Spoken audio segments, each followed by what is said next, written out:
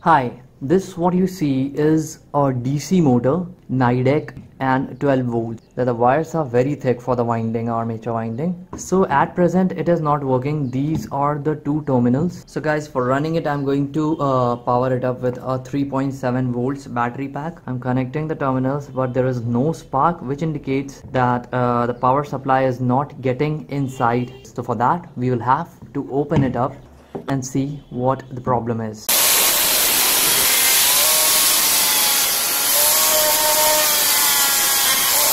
So guys, here as you can see that I have opened the back cover and everything is so great. I think the fault is somewhere here because there is a little burning point. So all I have to do is fix that and then it should get started.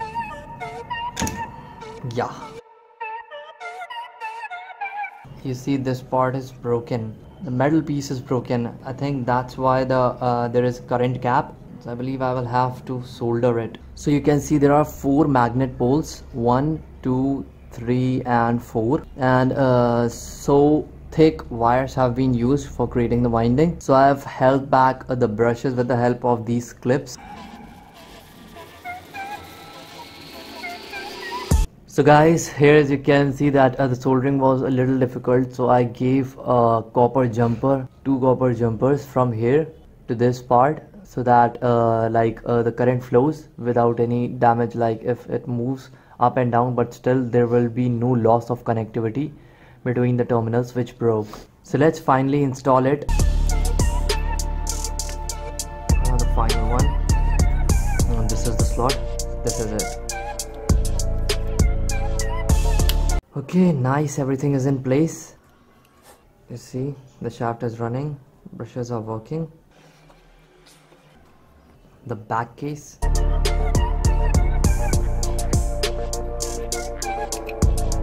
these are the 2 terminals, plus and minus. One is here and the other one, and now it should work. You see, it's working really nice. Yeah, it is also working from here. Now the actual connections are here, of course, here or here. Yeah, good torque. Okay, so guys, the repairing part is finally over. So guys, here as you can see that I have connected a drill chuck to the shaft of this motor so that the rotation of the motor is visible pretty good. Okay, you see, it's running nicely. Now I'm going to connect a bigger battery, 12 volts from a UPS, which you already know and have seen in many of my previous videos. You see, yeah, it works nice. So now I'm going to test it as a generator and see how much voltage and current it generates from hand rotation and then with rope rotation. One like this, other like this. The 2 clips have been connected to the 2 terminals. Now comes the multimeter pointing towards 20 volts DC mode, and one terminal like this, the other one like this. See, 1.3 volts, 1.58, 1.45.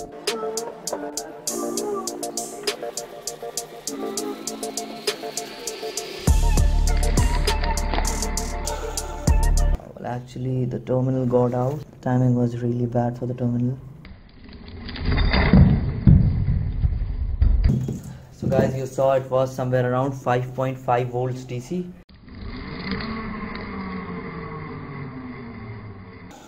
So guys, you saw that the voltage was somewhere around 9.6, making it around 12 volts DC. So now comes the current testing.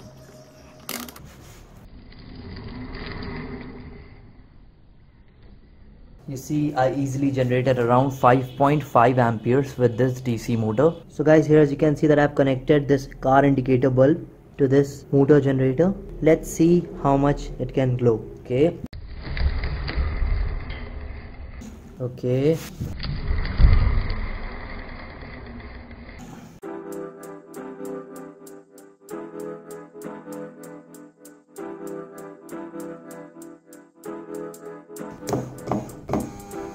You see? Yeah.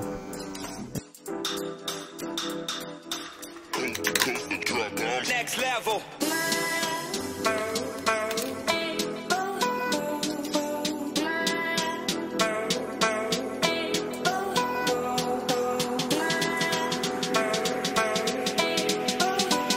Now let's place it as it was back again.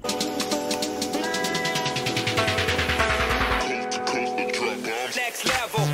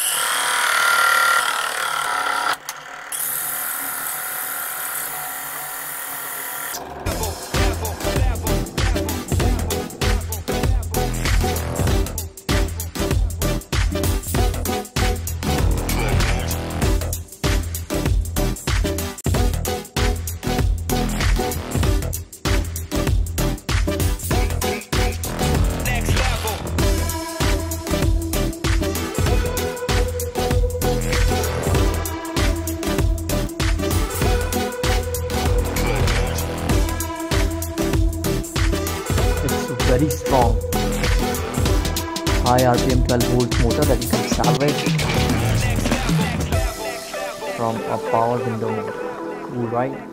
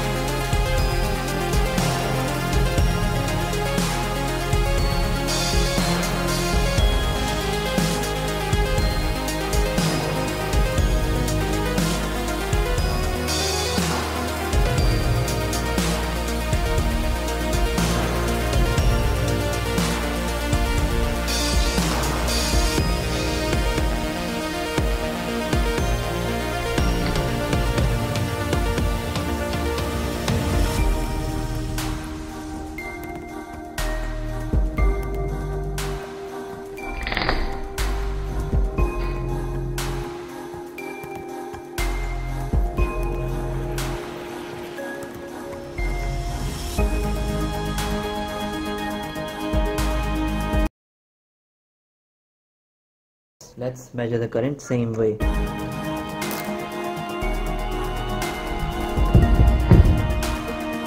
It generated somewhere around 5 amperes.